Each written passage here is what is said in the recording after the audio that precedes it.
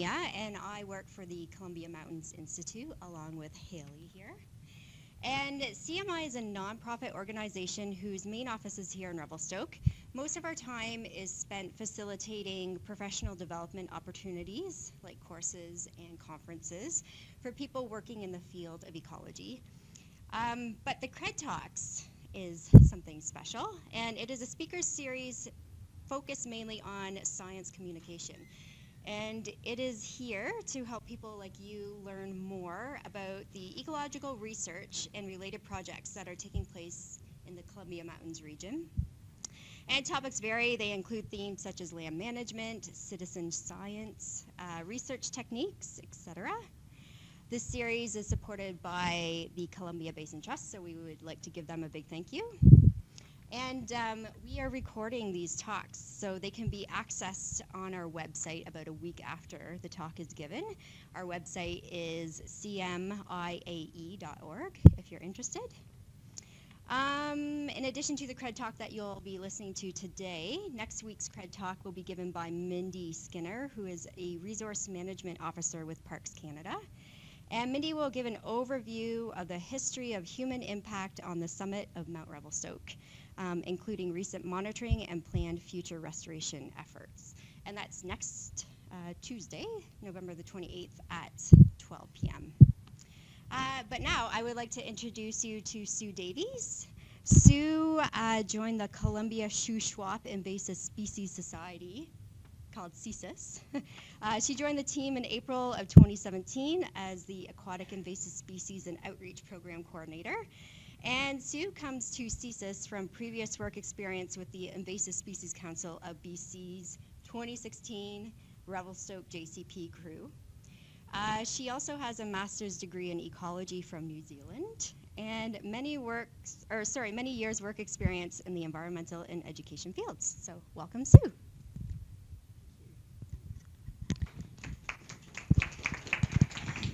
So I have a slightly croaky voice. I hope you're going to be able to hear me. Thank you very much, Mia, for that introduction. Today I am going to be speaking to you about invasive species and why they matter to each and every one of us. So I'm with the Columbia Shuswap Invasive Species Society. We are known as CSIS. We are not the spy agency. We're actually interested in getting our message out there rather than keeping ourselves hidden. We are a network of partners. We facilitate the prevention of invasive species, their reduction, and the management of invasive species into our area. And we do that through collaboration, through engaging people, and through education, which is why I'm here today. We were established in 2013, and that was after consultation with land managers in the Columbia Shuswap region. So we're here to educate, to engage, and about the impacts of invasive species and about how we can actually be part of the solution in reducing those impacts. And of course, we also have established and operate an invasive species management program. So we are based in the geographic region of the Columbia Shuswap Regional District, and we're one of about 17 other invasive species groups throughout BC. You can see us there as number 12. So first of all, what is an invasive species? Well, the first thing is that it's not from here. The other thing is that it can be pretty much anything, an animal, a plant, an insect, or even a microbe. And the third thing is that it has a negative impact. So positive impact things, not necessarily invasive, but negative impact things definitely considered invasive. So are all non-native species invasive? Well, no. Think about the tomato. The tomato is not from here. It's from South America. We'd really probably quite like it if it grew a little easier for us, but in fact it's quite challenging to make them grow and produce nice seeds and plants. Think about wheat also. Again, it's quite a common plant in our world, but it's such a useful plant to us, such an edible plant, that we don't find it invasive. Cattle are the same thing. Interestingly, in New Zealand, they do go wild and become invasive, but I don't believe that they're invasive here. So invasive depends as well on where you are. Things that are invasive to BC may not be invasive somewhere else. So what is it that makes a species invasive? First of all, there are some characteristics that make things invasive, and the first is that they produce a lot of offspring. This one here is purple loosestrife, and this single plant can produce 300,000 seeds on an annual basis. That's a huge number of seeds. So if you get a lot of those germinating, you're just going to turn into a massive area of purple loosestrife pretty quickly. This little guy here is zebra mussel. This thing is about the size of my thumbnail, and it can produce 1 million babies each per year. So again, just a huge number of offspring. Another characteristic is that they spread easily and effectively. Golden retrievers don't necessarily spread effectively, but on the ear of that dog is a burdock seed. Now that is the Velcro-like seed of the burdock plant, and that has grabbed a ride on something that's going to take it far from its parent plant. So you can see that that seed is grabbed onto that dog, and at some stage in the future it's going to drop off and it's going to have a chance to germinate in a whole new place. This one here is Himalayan balsam, also known as touch-me-not, or policeman's helmet. The reason why it's known as touch-me-not is because when its seed pods are ripe and ready to spread their seeds, a single touch or even a gust of wind can make them explode and throw their seeds up to 10 meters. This one here is Russian thistle. Again, this plant produces a lot of seeds, 200,000 on an annual basis. And then as it comes to the end of the season, it's got its seeds encased in its main body, and the body breaks off and becomes a tumbleweed. That tumbleweed can travel with the wind for many, many meters or even a kilometre or so, and it's spreading those seeds the whole way. So some examples of how well these things can spread. Another characteristic is that they can really easily establish. This is Japanese knotweed, also known as false bamboo, and this plant can actually grow from a fragment as small as a pea. And now that's not just the seed that grows, but any part of the plant, piece of root or piece of stem, can actually grow into a whole new plant. So it can very easily establish in a new place. This one here is a fully submerged plant. This is Eurasian water milfoil. Again, this plant, if a little piece breaks off through wind action or through dispersal by boats or swimming, this plant can form a whole new plant from one small fragment. Another characteristic of invasive plants is that they usually lack natural predators. So they typically left their predators back behind where they came from. And this one here is spotted knapweed. It has a really nasty, bitter taste. So it's actually unpalatable to most livestock or wildlife. This one here is leafy spurge. Leafy spurge actually has a milky latex sap, and that sap is actually really toxic and really irritating. So if it gets on the mouths of animals or into their gut system, it can cause quite significant problems for them. So they typically avoid it like the plague. So they spread easily, they grow fast, they invade new areas. But why is it that we care about it? Some of us might be just really environmentally friendly, but there are other reasons too. Typically, these have significant negative impacts. That's why we're concerned about them. They can impact all sorts of parts of our lives. So they can impact property and lifestyle. This one here is a European fire ant. It has a very nasty bite, and it lives in big groups like most ants. It can actually form quite high densities in your backyard. So you can have colonies after colonies after colonies in your backyard, and they can actually make it pretty much impossible to go in your backyard because everywhere you step, these guys come and they attack you. This one's actually been known to reduce property values because basically if you've got these in your backyard, you don't have a backyard that you can sell. This one here is knotweed. Knotweed has the capability of growing through concrete, pushing its way through asphalt, and it tends to really enjoy going and finding your septic system and damaging that also. So it can actually cause problems for your house foundations. It can, like I say, damage your septic systems. And there have been cases where it has caused significant neighbour disputes because it will grow across boundaries. So it's not as if you have it in your place and it's not going to cross your boundary. It's going to go across your boundary. There's been places in the UK where neighbours have actually gone to court over this, and it's becoming more of a problem. So it can also cause environmental impacts. This here is an image of a meadow that would once have been a place that was full of variety, different plants that were food for different kinds of insects and animals. Now it is just a monoculture of orange hawkweed. Orange hawkweed is one of those very unpalatable species. There's not much that eats it, and unfortunately this is now pretty much an empty cupboard. There's no food there for most of the wildlife that we have. There can also be more direct environmental impacts. This is an ancient murrelet, the bird there. These birds are ground nesting seabirds. They live on some of the offshore islands, which typically don't have ground-based predators. Unfortunately, rats have arrived on a lot of these islands, and rats are quite happy to actually predate on young birds, nestlings, and will eat the eggs as well. So they are capable of completely decimating these ground nesting seabird colonies. These plants and animals can also have an effect on our recreation. So here's the Eurasian milfoil again. This stuff, when it gets into a lake, it clogs up the lake to such a degree that it's actually quite challenging to go boating and actually quite dangerous to go swimming in that area. There's been a case of somebody drowning because they got tangled up in this stuff to such an extent they could not swim out of it. So it can actually cause a really big issue with some of our beautiful boating and swimming lakes. And this little guy has found the seeds of a thing called puncture vine. Can anyone guess what this does? It's very spiky. It basically will put a hole in your bike tire. Actually, anything up to a small truck tire will be punctured by these spikes because they're very strong. Fortunately, we don't have it yet in this area.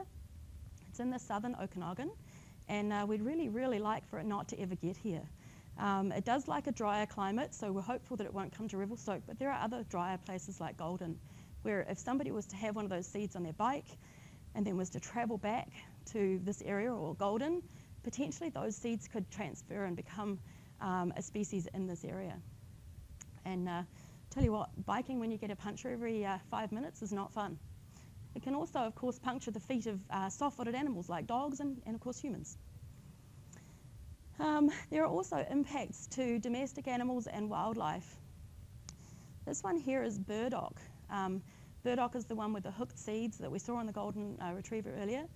This is what it does if a bat or a bird contacts these seeds. Imagine if you're only that small and you could actually touch something like Velcro. Essentially, they get immobilized, and that's it. They can't go forward in their life. It actually also irritates the the eyes of cattle and horses. And then whirling disease, which is actually a microbe and can be spread through aquatic mud, can affect our wildlife in the form of damaging, destroying fish populations. So this is, I think, a salmon, and you can see it's pretty deformed, and that is actually the result of the whirling disease microbe entering this fish through its skin and causing this damage. It also affects the brain of the fish. The fish starts to swim in circles, which is why it's called whirling disease, and shortly thereafter the fish dies. And this will affect salmon, trout, and whitefish, so all the salmonid species. Zebra and quagga mussels. These guys, I'll actually show you what they look like. There's actually 4 inside this tiny little block, so they're not very big, but they attach to any structure under the water. And you can see these pipes in here. What's actually happened to these pipes is that they've been submerged for either 1 month, 2 months, 3 months, or 6 months. After 6 months of being submerged, the zebra and quagga mussels will attach to this pipe to a degree where they've actually clogged the pipe up. So just think for a moment, if we were to put all of the pipe work in British Columbia, and then we'd have to take it out every 6 months to declog it, how much that would cost. So there's just a huge economic significance to this one. They might impact our food production. In the front there, you've got some invasive field bindweed. This is affecting a crop of wheat, and there's 2 effects here. One is that the production of the wheat is lower, and the other is that the use of herbicide has to be higher. So we want to avoid that if we can. In the second picture there, loss of traditional food and medicinal plants for First Nation people. A lot of First Nations gather a lot of their food from wild places, and if those places have been invaded by invasive species, then they lose areas of production too. And lastly, they can actually impact our health pretty nasty. This is a nasty little photo. But this plant here, the tall white flowered plant there, is giant hogweed. It's really similar to our native cow parsnip. The cow parsnip's about my height, and this stuff, as you can see, is kind of twice as tall. And it has a thing called phototoxic sap. Now, phototoxic sap means that if you get the sap on your skin and then you go in the sunlight, you get third-degree burns. So these images here are of the third-degree burns developing over a few days, and then that last one there, 5 months later, that person is still suffering from the scarring.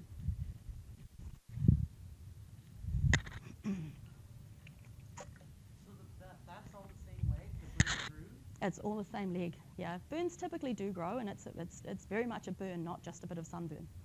Yeah, it's a pretty nasty reaction. So I want to just go through a few of our high priority invasive species.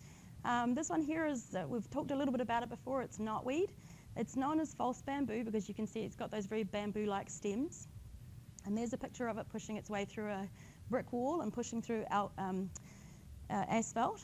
It grows extremely fast, up to 8 centimetres a day in the spring. So in the first 6 weeks of spring, it gets about as tall as I am. Not very tall, I know, but... and the bottom picture there is actually of where knotweed was cleared from the site of a new house build, and they scraped off all the knotweed. They thought they got rid of it. They built a new house, and 6 months later the knotweed was actually coming up through the floorboards. Now what happens with knotweed is that it's mostly underground. It's a bit like an iceberg. So what you can see above ground is only a fraction of the actual plant that's there, and they thought they'd got rid of it, but in fact they just topped it. You wouldn't build your house on top of a half-grown tree. That's what they'd done. They actually had to deconstruct that home and start all over again once they'd just removed the knotweed. So that one's quite a significant problem plant. This one is Himalayan balsam. We have quite a lot of this in town. This one really likes to have its feet in any wet, watery place. This is the one with the annual plant with the exploding seed pods. And because it likes to be in creeks, it tends to clog those creeks up. Each one of those plants, so each little sort of 6 foot tall, slim plant can have 700 seeds on it. And those seeds will form just a dense carpet of these plants, changing the way that the water moves in the creek. It also actually produces a very, very sweet nectar, which is much sweeter and more attractive than most of our native plants. That seems like a great thing if you happen to have bees, but in fact what it does is it attracts those pollinators away from a lot of our native plants. This one here is Scotch broom. This is a woody shrubby plant. It's native to Europe and North America. And as with many of these plants, this was introduced as an ornamental. It's got a beautiful smell. It's got a yellow pea-like flower, a very pretty plant. But unfortunately, also extremely hard to get rid of. This one is a problem on the island. And actually, to the south of us here, we haven't got any yet that we know of in town. So if you see this one, please let us know. Where I'm from in New Zealand, this is one of our major problems. It takes over whole areas, just whole areas of this plant. This one here is leafy spurge. Leafy spurge is the one with the toxic milky sap, and it can actually drive its roots 8 meters into the ground. I'm not saying 8 feet there, I'm saying 8 meters into the ground. It's extremely hard to get rid of in any way other than with a herbicide. And it can actually, that toxic nature of itself, it can actually create a toxin in the soil which prevents other plants from germinating beside it. So it's just another way of outcompeting its neighbours. And that milky latex can actually cause serious internal injury to animals. Field scabious is another invasive plant. This one is really recognisable with its trident shape. So it's got a single stem that splits into 3 and splits into 3 again. Again, lots and lots of seeds for this plant and very difficult to get rid of once established. Yellow flag iris is a riparian plant. This one likes to grow just right on the edges of waterways and lakes. And this one actually has, one of the things that it does is it prevents wildlife moving from the water to the shore. And the way that it does that is that it outcompetes the cattails. Now cattails are a native plant that has a circular stem, and it's quite easy to push through those stems. This plant forms a fan-like stem, and it's actually when you get lots and lots of those stems fanning together, they create an impenetrable barrier for things like turtles and waterfowl. It also doesn't provide any food for waterfowl, and it doesn't provide any nesting material for waterfowl. So it's generally just really not nearly as good as cattails, and it's very hard to remove. This is purple loosestrife. So this is the one that has 300,000 seeds per plant, otherwise known as the swamp monster, because that's what it does. It takes over an area of wetland and creates a not very pleasant swamp. It actually changes the water flows in those swamps and can create more in the way of mosquito habitat. So it can be damaging in that way too. Marsh plume thistle, for anyone who's interested in forestry, this is a big concern. This is a thistle which is a little taller than me, and it loves to be in wet meadows. Unfortunately, it tends to proliferate in cut blocks. So if you have a slightly damp cut block, then these plants will grow up so fast in there that they'll actually outcompete the seedlings. And typically what happens is that they grow really tall, and then in the winter the snow pushes them down and the seedlings get pushed down too, and then they won't grow ahead. This one's blueweed. Again, it's toxic to livestock. It actually has fiberglass bristles on it that are pretty nasty, so pulling this plant is a little bit like touching that nasty fiberglass. You get that prickle. This plant also hosts several diseases for things like wheat and tobacco plants. And if you're thinking that just a couple of those would be really nice, with invasive plants you never get just a couple. With pretty much all of these plants, they will proceed towards a monoculture. So I've actually seen this one in seed packets being sold, and you sort of think, well, it's a really pretty flower and I can see why people might choose it. But unfortunately what happens is you end up with an environmentally engulfing plant taking over. And there's just another example. This one's leafy spurge. And the whole hillside is leafy spurge. There's pretty much nothing left except leafy spurge. None of that's edible. And just in case you're thinking it's all about plants, it's not. I've got a little example to show you. This is an American bullfrog. So we are here on the continent of North America, but this guy is only from the east. Never made it across the Rockies without human help. So it was originally brought onto this side of the Rockies as a farmed animal for when we like to eat frog's legs. Unfortunately, not enough people like to eat frog's legs, and somebody let some go. So this is the distribution now on the island. There's quite a lot of areas that are completely infested with this animal. It's also into the Kootenays, spreading north into BC from the United States. This is actually a really small one. It's the biggest one they could get in a jar, small jar. They grow about as big as a small cat. Yeah, and their mouths are about that wide when they're full grown, a big size one, and pretty much anything that can fit in their mouth is something they'll eat. So they'll eat other frogs, salamanders and newts. They'll eat their own young. They'll even eat ducklings and things. So once you have bullfrogs infesting a pond, you typically don't have much else. I do actually have a bullfrog call. We don't think we have any bullfrogs in this region as yet, but I'm going to play a call to you. If you guys hear this sound, I would like you to actually get in touch with us. Hope you can hear this.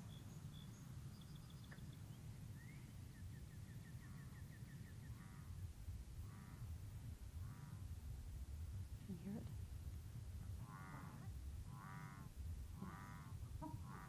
It's a really distinctive.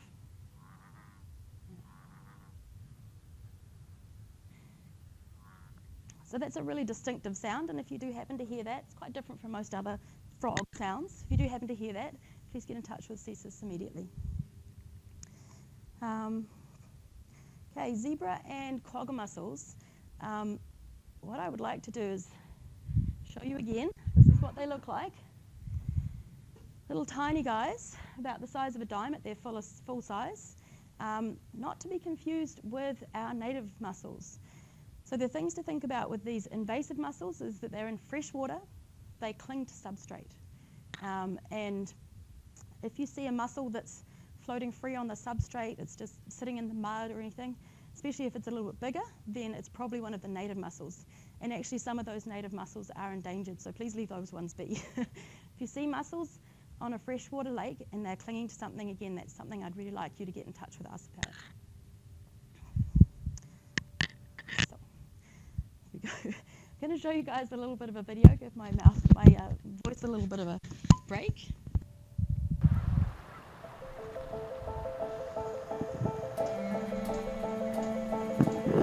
The beauty of British Columbia's lakes and rivers is unparalleled. Those of us who live here, we know this. But something threatens to invade BC that would destroy our fresh water forever. Zebra and quagga mussels. They're an invasive species from Russia. They got into the Great Lakes by accident in the 1980s. By hitchhiking on boats, they've spread through much of eastern and southern North America. They completely decimate every lake or river they enter, and there's no way of getting rid of them. In the fall of 2014, I set out to learn more. Zebra mussels and quagga mussels are cousins. They're a clinging mussel, and they coat structures. And they can actually coat it so that they're attaching themselves to the dead layer inside, so the layer can actually end up being something like 6 inches thick. The impact on a lake is catastrophic. Then, because they're producing all this liquid feces, you get these blue-green algae blooms, which can cause skin rashes or harm your pets.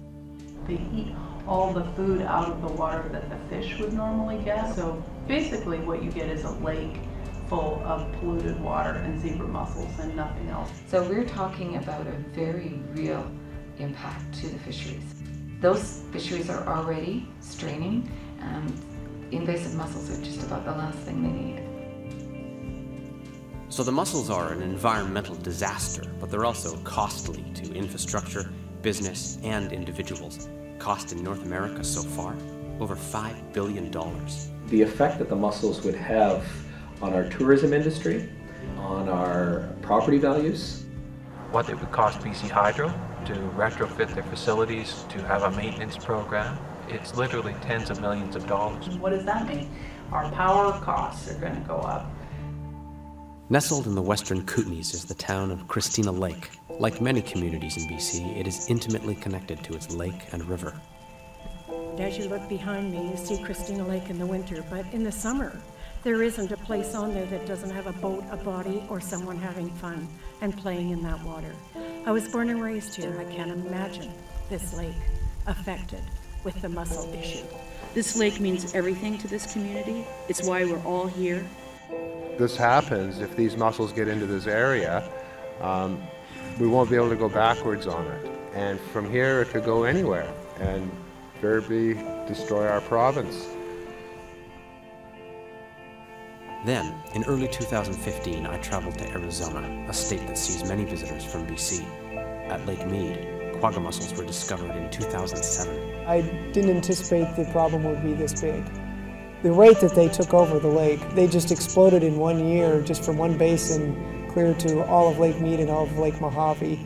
Lake Mead, as a boater, I'm on Lake Mead, and the infestation is immense. Every dock structure, every boat, every line, every piece of rope in the water that they colonize, everything. The only thing that we can do here in BC about zebra and quagga mussels is try to prevent them from coming in.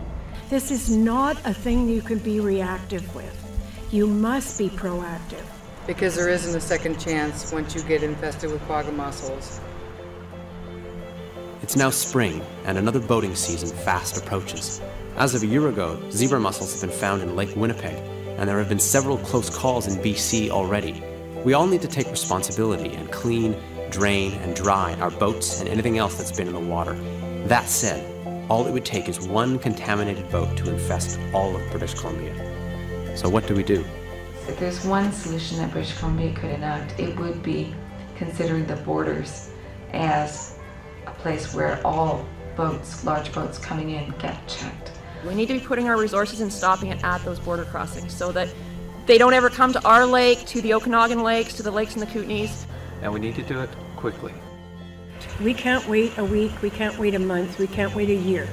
We need to start this now. We would lose our water quality, we'd lose our beach quality, we'd lose our habitat values, we'd mess up all of our infrastructure.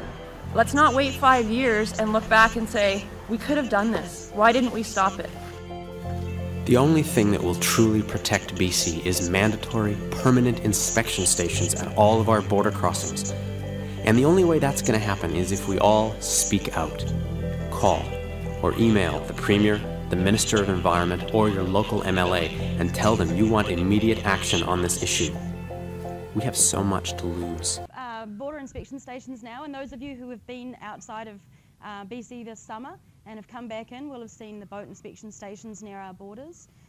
We have been checking for infested boats, and in fact several boats that were infested with quagga and zebra mussels have been found and stopped at those border stations. So we're moving forward with that. There's always more that can be done, but we're definitely moving forward with that. So I'm just going to move on a little bit. I'm going to talk a little bit about climate change. That's a hot topic a lot of the time.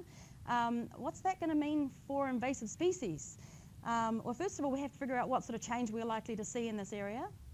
And there's been some quite good modelling done to look at predictions for what sort of climate changes we're going to see in the next 50 years in this area. And we're likely to see reduced snowpack, increased drought, early spring and a late frost season, and of course more high intensity events. Things like fire and flood and windstorms, which we've seen enough this year.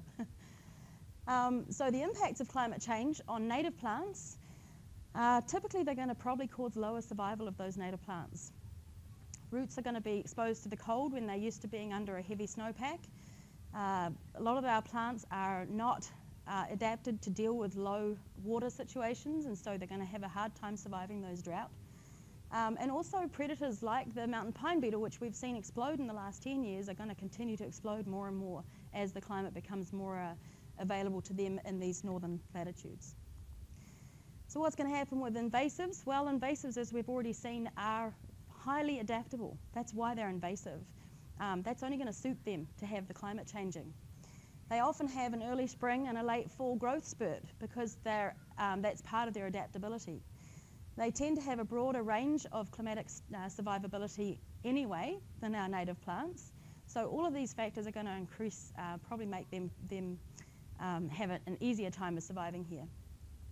And also the potential range that most of these invasive species currently have is only going to expand north and higher in elevation.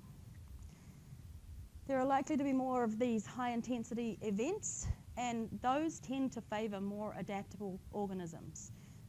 There's also going to be an increase in disturbed areas, which are often those places that are ripe for invasion, so they're a spearhead of invasion into a new area. So it's going to be complex to determine what's going to happen as far as climate change goes when invasive species are thrown in the mix, and it's hard to predict whether it's going to be harmful or helpful. But my belief is that in most cases it will be more likely that invasive species will just survive a bit better. So, first of all, we've talked about invasive species, what they are and why they matter.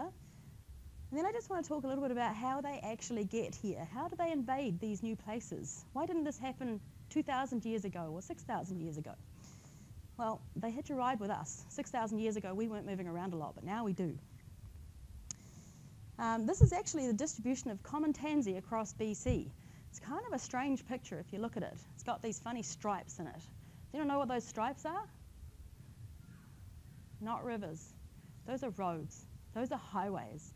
And you can see just from where the plants are, where those highways are. And you can see that those plants are moving along highways. And then we have a look at this picture. This is the global human transportation system. It's quite the picture. There's an awful lot of transportation that we do. We're moving ourselves around, we're moving a whole lot of products around, we're moving all sorts of things. We're not quite in the middle of everything, but we're still, in our little area, there's still an awful lot of transport going on. So, when we look at invasive species, we're going to look at the pathways of invasion. This is the thing that we can do to prevent the spread of invasive species. We need to look at it as a pathway, and we need to find ways to shut down that pathway of invasion. Can we change our behaviour to change the invasion of invasive plants and animals? Yes, we can. So, when you're out camping or hiking or out with your dog, poor little dog, or four-wheel driving, these are all examples of where you could inadvertently be carrying seeds around for invasive plants. I actually have with me here a little brush that I carry one of these in my car, and excuse me, when I'm going to a place that I'm going to play in the environment, I always go with clean gear. And when I've played in the environment, I brush down my gear before I leave. So I come clean and I leave clean. Play, clean, go. Here's examples of mountain biking and, of course, muddy boots, which can also transport seeds. I don't know if any of you in the room could identify all the seeds of these invasive plants. I certainly couldn't. But I know that if I've got a clump of mud on my bike or on my boot, it's probably got some seeds in there, and there's a good chance some of them are invasive. So all we need to do is clean down our boots and bike and other gears before we leave that muddy trail. Check our vehicle and remove any seeds and mud. And if you really like a flower on the roadside and you really want to carry it home, make sure it goes in the garbage when you're done with it, because those flowers can actually contain seeds. And we don't want to be putting them in our compost and making sure we've got invasive plants in our garden from there on. So another thing that was mentioned in that mussel threat video was clean and drain and dry your boat. Obviously the boat there on the left has got lots of weeds hanging off it. Those weeds would grow if they were put into a new lake. So it's really, really important to clean off all the mud and plants and debris off any water toys that you've got.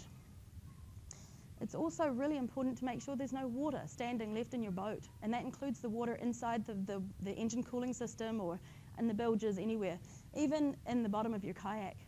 Kayaks are boats too. Please see them as water toys that have to be clean and drained and dry. Any water toys, anything that's been in the water needs to be cleaned and drained and dried. People who are interested in fishing, the fishing gear also needs to be clean and free of any sort of mud or any sort of standing water. The guy standing there in his waders, those waders are often felt-soled, and they actually carry mud really effectively. And I don't know if you remember, but the mud on those waders could be carrying the spores of the whirling disease. So if you're a fisher person and you've got mud on your boots and you go from one stream to another, you could be carrying that whirling disease from one stream to another. Also, if you like fishing, it's really important not to throw fish entrails down your carburetor in your sink. Really important that those have got to go in the garbage, because the spores of the whirling disease can survive a septic system. So if they go down the carburetor, they're going straight into the septic system, and then they're going out into the next stream. Always put them in the garbage. So take action to clean, drain, and dry. Clean and drain and dry all the plants, animals, mud, everything off your boat. Drain it onto dry land, and then make sure everything is fully dry before it goes into the next lake. And this is just a map of where those inspection stations were this summer, and the government is definitely making progress on making sure that those stations are catching as many of the boats as they go through as possible. The one in Golden actually was operating for 24 hours a day throughout the summer. So I've got some pictures of really pretty plants here. Those of you who are gardeners, be plant-wise. When you're planting a plant in your garden, or you're choosing one, make sure it's not something that's invasive. These ones here are all invasive, and actually they're often still sold. The bachelor's buttons on the left here is commonly sold in seed packs in a lot of the different stores. We're working really hard with the garden centres, to reduce the number of invasive plants that are sold in garden centres, but you can actually help too by providing feedback. If you go into a garden centre and you're looking for some plants, ask them, is this an invasive plant or is this not invasive? If they don't know, don't buy it. If they do know, that's great, but they've also gotten the message that you don't want to buy invasive plants. Wildflower seed mixes are often full of invasive plants. It's still a wildflower if it's from somewhere other than here. Might be a whole bunch of wildflowers from Europe, a lot of which are invasive. This particular picture here has got the bachelor buttons right in the front. And if you're going to put wildflower seed mixes in, then choose seeds that you know are native to BC or are ones that are not on the invasive species list. Often people who are trying to sell wildflower seed mixes They choose things that germinate easily, grow fast, and reproduce really easily. Those are the characteristics of invasive plants. Picture says it all, really. Can you relate? I know I've bought plants in the past which have taken me hostage, and I think it's a good choice not to do that. So be plant-wise. Help identify invasive plants in your garden. And we actually have a couple of resources. One of them is a paper resource, which you guys can take home from here. This is the Grow Me Instead. It's got pictures of plants that are invasive and some alternates that you can choose instead. And then for those of you who have iPhones or Androids, we actually have an app. I don't know if you guys can see this, but this is an app that actually shows you all the invasive plants and animals in BC.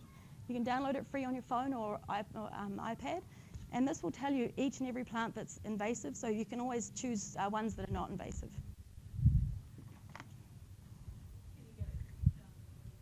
Sorry. It is called the PlantWise app, and there's two. One of them is just the PlantWise app, and the other one is the Invasive Species Report Invasives app. And you can actually go to the App Store and look for PlantWise, or the other one is Report Invasives BC. So another pathway of invasion for invasives is that they sometimes will be entering the environment as unwanted pets. This one here is not a western painted turtle. That's a red-eared slider, which is very closely related, but is actually a different species. And then koi carp and pretty much all the goldfish. And a lot of different invasive species can be pets. So the title there says it all, don't let it loose. Make sure that you're able to look after a pet before you choose to buy one. Never release animals or plants into the wild, and that includes the water plants in your fish tank or aquarium. And return your pet to the store if you can't look after it. So spread the word and not the seeds. Report strange animals or plants to CSIS. And use this app. This is the app I was talking about before. So it's Report Invasives BC on the App Store. And you can actually then go in and look at all the different categories of invasive species and choose to have a look at them. And anyone's welcome to have a look at my iPad afterwards to see what it looks like. So thank you to our sponsors, the Columbia Basin Trust, Invasive Species Council, the CSRD, and the province. And the province. I think my voice has just about lasted to the end. Thank you, and are there any questions? Thanks, Sue. I'm with Sue as well. Oh, sorry. I'm Robin. I work with Sue, and we've got lots of resources, and if you're interested in more workshops, you can sign up for our newsletter and learn about other free workshops in the area. And I'm just going to pass around an evaluation sheet if you have time to just drop it off in the back. We can get feedback on how to improve our information. Thanks, Sue. If anyone's got any questions, I'll do my best to make my voice last a few more minutes. Yeah. The question was how many of the species that I showed you are in our region. We actually have resources where we have a list of plants that are in our region and those that are not in our region, but we're actively looking to make sure that we are on it straight away if we do see them. Pretty sure that everything I showed in there was actually already in our region, except the bullfrogs, of course, and the quagga mussels. Zebra and quagga mussels are not yet here in BC, and the bullfrogs are not in the Columbia Shuswap area. I'm just trying to think of whether all of the plants were or not. Maybe one or two are not in there, but you can find resources on our website to find out which ones are actually in the region and which are not. Yeah. Excuse me. Just a question whether the tumbleweed that you see in Kamloops is native or invasive. I believe that that's mostly Russian thistle, but I'm not sure. Robin might be able to answer that one. Yeah, I'm not sure. There's a few different tumbleweed type plants, so it would depend. We have to look at it, but there are a lot of invasive tumbleweeds in that area. Yeah. Any other questions? Thank you very much for powering through that, and to Robin as well.